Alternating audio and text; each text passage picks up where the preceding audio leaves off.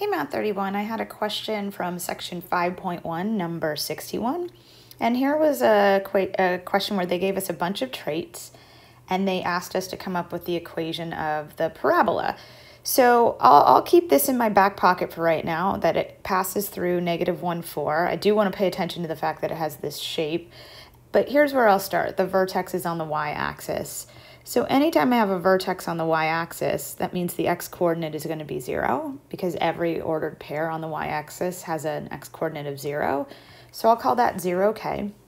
And the general formula, or I shouldn't say general, but the vertex formula of a parabola is a times x minus h squared plus k. So let's start talking about how we can piece some of these together.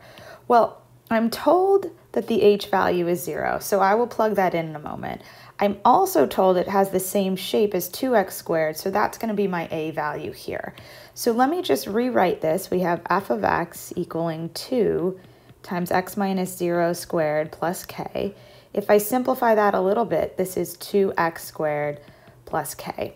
And I just want to mention why I have a k over here and a c over here.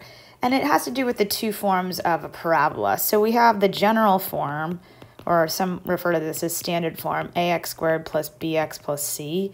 And then there's vertex form, a times x minus h squared plus k. So I don't know why math folks did this, but you can see c and k, they represent the same thing, but they are using two different letters depending on the form. So that's why you see me using c on this one and k on this one. All right, so let me get this cleaned up a little bit and let's keep moving with this. So I'm getting closer.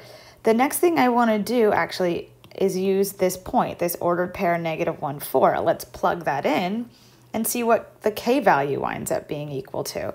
So I know that if I do f of -1, that's going to be 2 times -1 squared plus k, but I also know that that y value is 4.